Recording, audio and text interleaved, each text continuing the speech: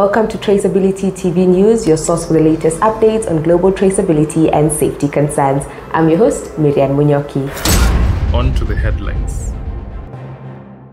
New social health insurance scheme begins July 1st in Kenya. Kenya secures $485 million loan from South Korea. Mexico elects first female president. Modi named to lead India for a third term. Kenyan runner Ronex Kipruto banned for doping. Uganda secures historic first win at T20 World Cup.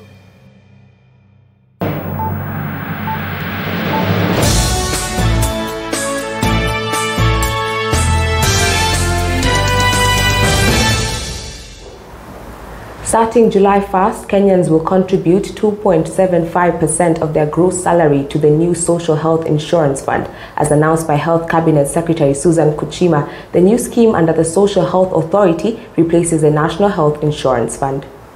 CS Nakumicha has emphasized that the contributions will make healthcare more affordable. Registration for the scheme must be completed by June 30th and can be done via mobile phone, community health promoters, or healthcare facilities. Additionally, a critical illness emergency fund will provide support for those with chronic illnesses such as cancer, diabetes, and hypertension. Kenya has secured a $485 million concessional loan from South Korea. This includes $238 million for the Konza Digital Media City project, aimed at boosting Kenya's digital ecosystem and youth opportunities in the creative economy. President Ruto held talks with the South Korean president at the Korea-Africa Summit, reviewing the 132 billion Kenya shilling partnership from Ruto's previous visit in November 2022. Discussions focused on trade, industrialization, infrastructure, and job creation, alongside agriculture, climate change, and carbon-free energy transitions. In a historic victory, Claudia Sheinbaum has become Mexico's first female president, winning the 2024 general elections. At 61, Claudia, who served as Mexico's city mayor from 2018 to 2023, also marks another milestone as the first Jewish person to hold the presidency in Mexico. Sheinbaum, a feminist and former energy scientist, pledged to continue the work of her predecessor and mentor Manuel Lopez. She will officially take office on October 1st. Indian Prime Minister Narendra Modi will lead the National Democratic Alliance government for a third term after securing a slim majority in recent elections. Modi's party won 240 seats, down from 303 in 2019, recurring support from regional allies. Despite the reduced majority, Modi was unanimously chosen by the NDA. However, the opposition India coalition, which won 232 seats, has not conceded and plans to continue its opposition. Modi's new government faces challenges in pushing reforms due to reliance on smaller parties. This election saw record participation with over 600 million voters.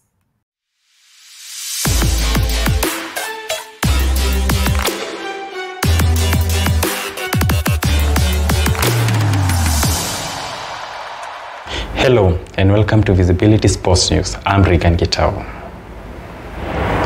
Ronex Kipruto, 24, has been banned for 6 years for doping. The ban follows irregularities in his athlete biological passport, suggesting blood manipulation. Kipruto, who set the 10-kilometer road race world record in 2020 and won bronze in the 10,000 meters at the 2019 World Championships, will see his titles annulled. Despite denying the charges, the tribunal found Kipruto engaged in a deliberate and sophisticated doping regime. He's banned until May 2029 and may appeal to the Court of Arbitration for Sports.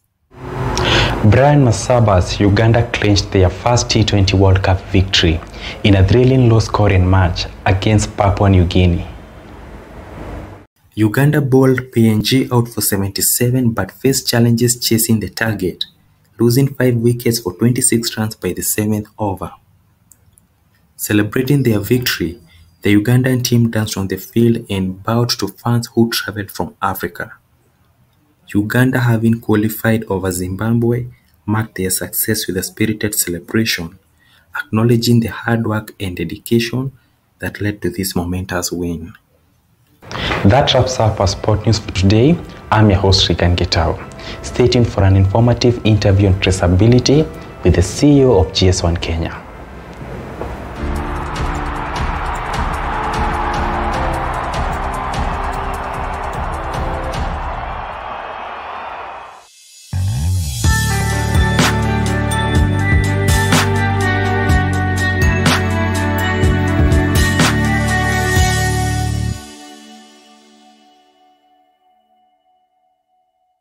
Hello and welcome back to Trace Talk, your go-to segment on Traceability TV that dives deep into the world of traceability and the leaders that are making it all happen. As always, I'm your host, Marianne Munyoki, and today I have a very special guest with me. He's a visionary leader and the mind behind GS1 Kenya. Today, we are tracing the path of the CEO of GS1 Kenya, Mr. Peter Otieno. He'll be sharing some incredible insights on traceability and the exciting future of GS1 Kenya. So sit back, enjoy, and prepare for an engaging conversation that connects all the dots of traceability.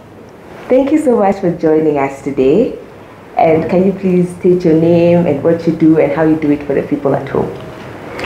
Thank you very much, Miriam. My name is Peter Otieno. I'm the CEO for GS1 Kenya.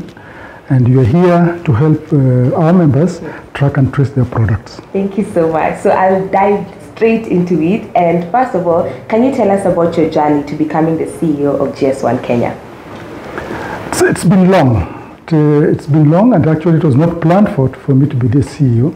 But it all began by us where I used to be employed in the corporate world. We faced some challenges in how to track our products and also get our products into the supermarket. So a group of us, quite a number of them have left. We began on the journey on how to barcode Kenya. This is way back in 1998. So come 1999, this team formed an organization known as East African European Article Numbering, popularly known as EAN. And the barcodes were introduced in Kenya as 616. But come 2005, the EAN was not able to, there were few challenges and some difficulties. And of course, the governance then did not make it possible for EAN to succeed.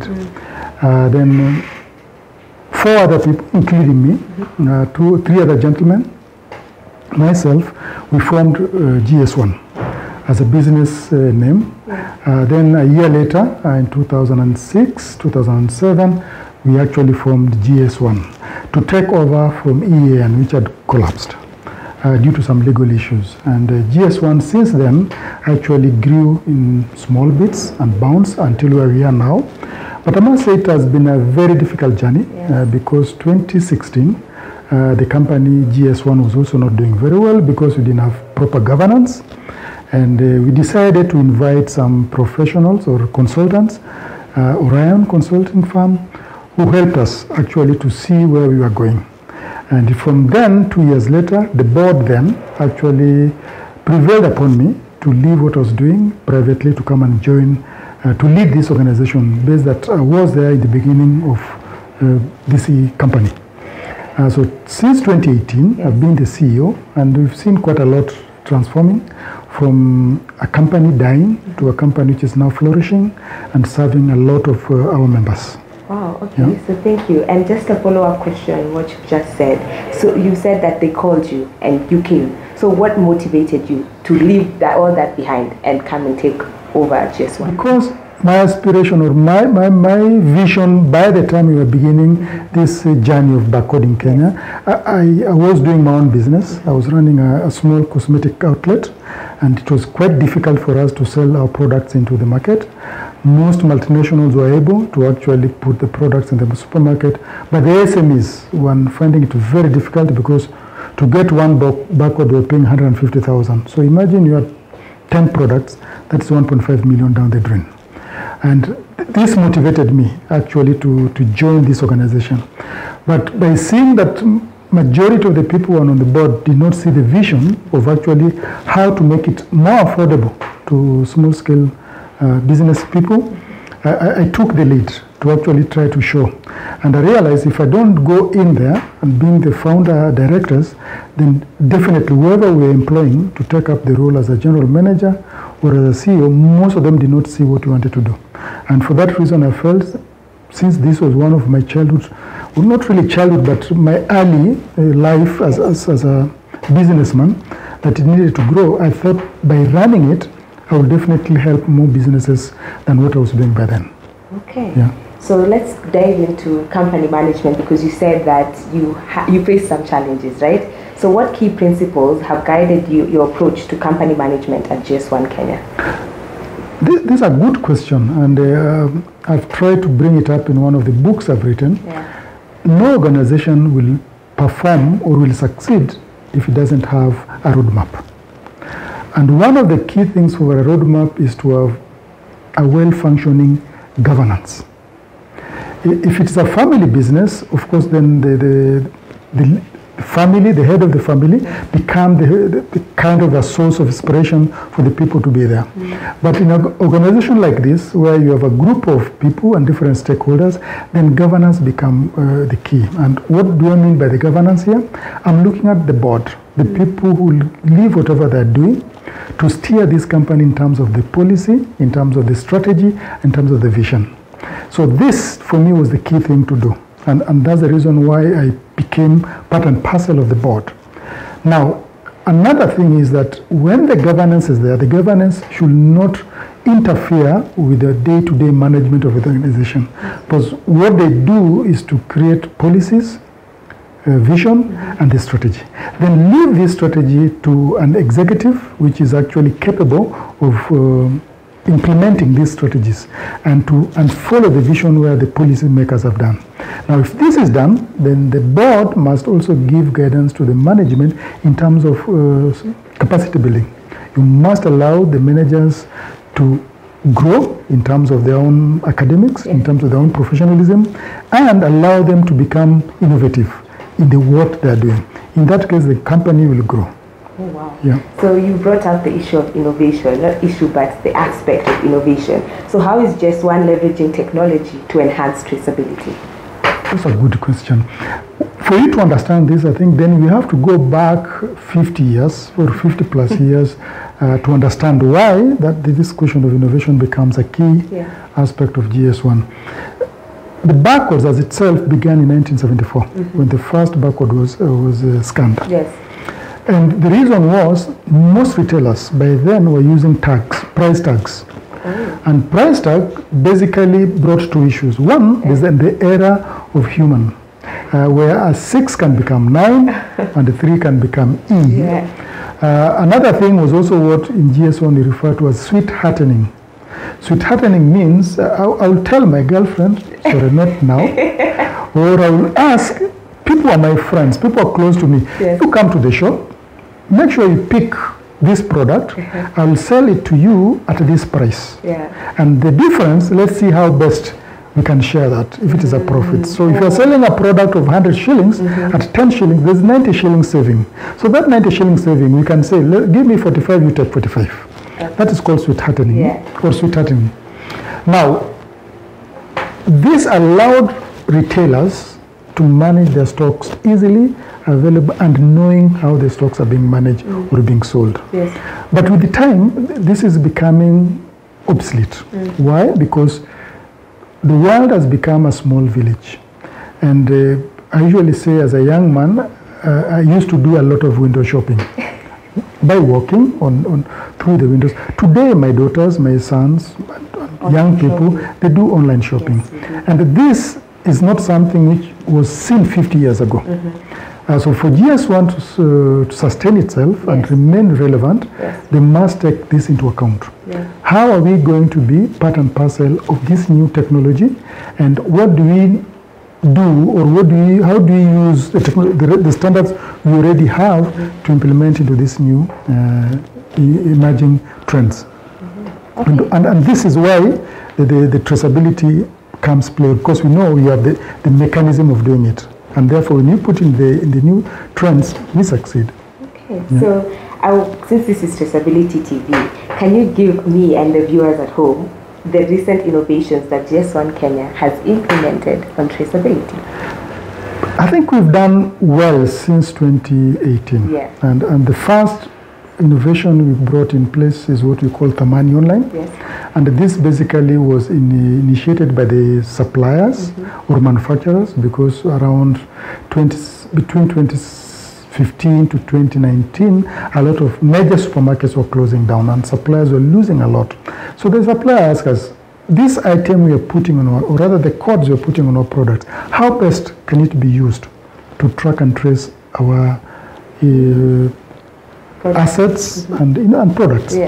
And this is why we thought deeply and said, fine, is there a way we can actually not really bypass the retailers, but make the supplier and the consumer become the relevant in the supply chain? Because at the end of the day, me as a manufacturer, I want to serve the clients, and my clients are the consumers, not the retailer. The retailer basically are an open store or a distribution point. So this is the reason why we brought in this innovation, where the consumer can actually go directly to the supplier. But the most recent on the same line is what we call Hakikisha Bidhaa.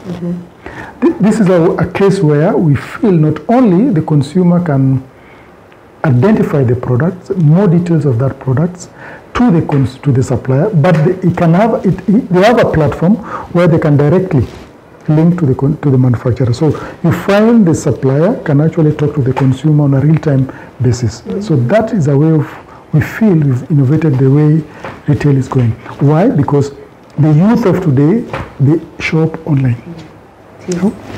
So what future trends in traceability do you see shaping the industry? You've mentioned online shopping, but apart from that, can you give us something new?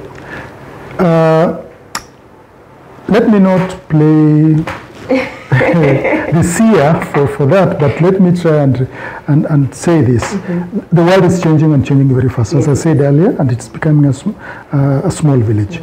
I can buy something from China, I can buy something from US, and within 24 hours, 36 hours, it will be here. I've not seen this product. I only saw it figuratively online. Something what we call a digital twin of the physical products. So when the product arrives, I want to see it as it is, the way they are showing it on the internet. Now, for this, I believe the future of the world will go whereby, and let me take another line, where I am somewhere in Guatemala, and I have people who have got interest of a particular product in Africa, and for this matter, maybe in Kenya, and the consumer for that product could be in Japan. So the farmer, if I may call it that way, in Guatemala don't have to come to Kenya, but he has farms in Kenya, and he will actually be farming in Kenya using the technology and the people in Kenya, but the product will not be consumed in Guatemala, neither will it be consumed in Kenya, but it will be consumed in Japan. So the three is a tripartite. And this, everybody is communicating and saying, okay, by this day, I think I'll get my products and they'll be coming from this place, but the person selling me this product is coming from this country. And yet there'll be trust. And that actually is what this one is trying to do, to bring trust into the trade. Like any other company, the key thing for you to remain relevant is to keep innovating. Is to keep innovating and is to keep understanding the trend, the new trends which is coming in. 30 years ago, 50 years ago, we didn't care. I'll go home, get the food and come and eat. But now I know not only growing that, but I can share it with somebody without our problem. For that reason, we must look at it that just like air is fluid, the trade should be fluid for it to grow. And that's where GS1 is standing itself. That, you know what, we must keep on innovating, we must keep on having new challenges and going over them for us to remain relevant. The youth of today really wants something which is quite dynamic and something which will make them not to move a lot, but to feel at the call or a push of a button, they have what they want. But when you push a button and you see something very beautiful and or nice or lovely, but the moment you're brought to them, you find that, oh, this is not what I really wanted. This is the reason why GS1 is coming in and saying, you know what, we must create what is called a twin, a digital twin of a physical product. So if I see this water is physical here, if I see it in any other platform, it is exactly, and I will not miss when it is brought to me. Okay, so not to take you back, but you mentioned something about authoring books. I've been keeping that in my mind, at the back of my mind. Can you please tell us about your books and which one you're the most proud of? I met a professor relative of mine, and he's a literature professor. And I told him it's quite ironical because when I was young, literature was the least subject I wanted. In fact, I had a problem with my literature teacher because it was not something I thought I would do. But out of blues, I realized I've got interest in doing a lot of writing books. At some point I started a blogging, but I stopped because I felt there's too much for me to handle. But of now, I've got 2 books on the shelf. One of them is called Herding the Zebra. This is basically a story of, or a journey on how GS1 came to be. The intricacies of the politicals behind the scenes, what we did wrong, what we did right, and how the operation grown to be what it is. It is, I won't say it's hilarious, but I'll say it has a lot of interesting things of how somebody can start something from nowhere and go to be what it is. So that's how, or what inspired me to write this book called Herding the Zebra. The volume 2 of it is on the way, and I believe, God willing, in a short period of time, we should have the second volume of Herding the Zebra. My second book is actually based on my upbringing on spirituality. It's actually Robbing the God's Gift. And this is, I will say it's a very controversial book, because those I've shared with them, some of them blast me. Why did you write this? Why did you not write that? But it's also inspired by the fact that the way religion has been brought to us is somehow that you do not need to question things which you do not understand. But see, the mind of a young person is inquisitive. And if they can't get answers, ready answers, then they'll try and explore. And I'm not left alone. I was also in that line. I explored a lot when I was growing up. And when the school I went to, I'm lucky or fortunate. It was a school mixed of so many. We had Indians, we had whites, we had blacks, we had Arabs. So it was quite an interesting outfit, and especially everybody talking about their religion. But I look back and I say, fine, why are we in this world? And if you try to ask those questions, you realize actually each and every person, including living things, plants and animals, we have 4 things basically to look at. And that's what I explore. And then I explore what are the benefits of everything you do. Because at the end of the day, nobody chose to be born. Nobody said, I want to be born. You find yourself there. And when you find yourself there, there are a few things you do not understand why they happen, or why do you get them, or why do you experience them when you do a few things. So the book is talking about that. It is quite an interesting book. I will recommend anybody to read it.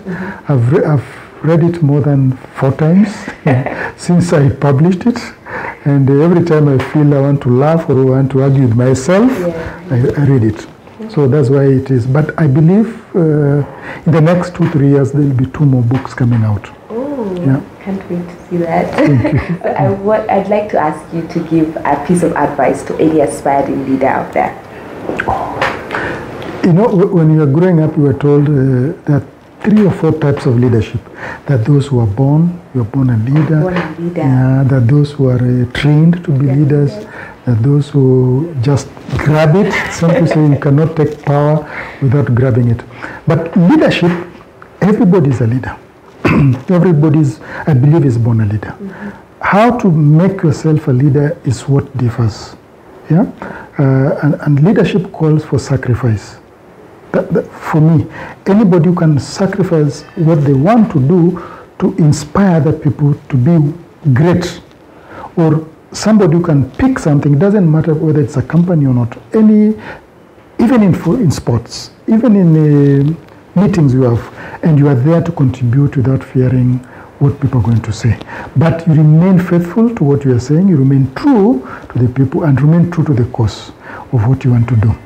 2, a leader must have a vision of what he or she wants to achieve and where he wants to take the people he's leading. A leader must also be able to at least pen down a few things. Yeah, but this happened some years back, but I want to do something different. So you become inquisitive, or you not really judge, but you interrogate each and everything you see for the benefit of people, because it cannot be benefit for yourself. Then you're not a leader, because who will you be leading? You must lead a group of people, but you must try and take them. And the best leader is the one who listens, not the one he wants people to listen to him. You listen and maybe speak last after everybody has said what they want to say. Then you actually say, okay, this is good for the community, or this is good for us. And I think that will be for me what kind of a leadership you want to be. Take risks, but calculated risk. Because there's no point of being a leader and you don't want to jump the boat. I mean, to go into the deep end. If you want people to go to the deep end, be the first one and show them what be done. Read when you have an opportunity. I think a good leader should also try and read different aspects of life, not only on one area you want. It must be in almost everything, from sports to religion to geopolitics, to anything you feel might be of interest to you. Why? That expands your knowledge and to understand where things happen here and there. You must be not so quick to judge. There are always two sides of a story. That might not be my strength, but I believe that's one of the key pillars of a leader, that don't be quick to judge. And two, be patient and understand at your age group. So if you're a leader in your 20s, then of course you understand that there will be people less than younger than you. If you're a leader in the 60s, like I am, or the 70s, then you understand that you have even a big gap. You have people in the 50s, in the 40s, 30s, and even now another group altogether you might not know. So you might be forced to go back and read about this group and see how best you can actually take them through. Okay. Yeah. Give us a parting shot, say goodbye to the people at home and tell them to subscribe to Traceability TV. Thank you, Marianne, for that. This would be my parting shot. Anybody who wants to go into trade, or anybody who wants to understand their business well, there's this aspect which we are selling, like traceability. So what is it? Why are we pushing for this traceability? The world as it is made of at least gathering of information everybody has acquired or which is happening. And this, coupled with the fact that now the world has become one village, and of course there are geopolitics playing a key role into this, it would be very interesting for somebody to seek out. And for me, I looked at this point of view. If you are going into trade, do not limit yourself with just within your surrounding. Look out at a bigger sea. The best market for you will be outside this country. You can start with this country, you can go to the region, but try to imagine that you can actually sell this thing to the Far East, like the Japan, the northernmost, like the Scandinavians, and the Far West, like the US. All these people need something which we have. And this is where you should look at. If you're going to make roast groundnuts, please do not just roast groundnuts for us here in Nairobi. Try to imagine you can roast these groundnuts for somebody in China. And to do this, you need to have a way of convincing the market out there what this thing is authentic, it's real, and you can actually track where it has come from. And this is where you'll find our standards come into play. And this is why I say anybody, and especially farmers, if I leave the manufacturing, because our manufacturing skill, though so good or well structured in Africa, but we are still far behind the so-called newly industrialized countries. But agriculture, I think for me, this is the biggest opportunity we have. And Kenyan farmers, regardless of where you are, farm knowing that you want to take this product outside our country. And that's where money is. That's where money is. And to do this, please come to us, to GS1. We'll definitely give you the standards on how to do it through tracking and tracing. Marianne, thank you very much for this opportunity to explain to our viewers what we do. And I think it's quite interesting. For our viewers, I will definitely encourage you to get more information. Please get in touch with us. We like to hear from you. We like also to publish you out there through using this platform, GS1 Traceability TV. And this is what we're asking you to do. Be part and parcel of Traceability TV. Thank you so much. And that's a wrap on today's episode. We've had an enlightening conversation with the CEO of GS1 Kenya, Mr. Peter Otieno, and he shared some incredible insights on traceability. And honestly, I hope you found this conversation as inspiring and informative as I did. Until we meet again, I'm your host, Miriam Munyoki. Remember, we trace it, you trust it.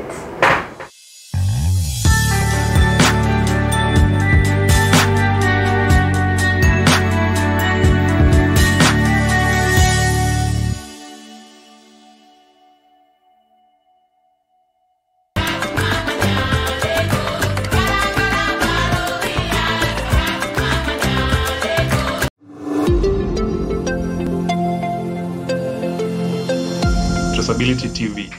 We trace it, you trust it.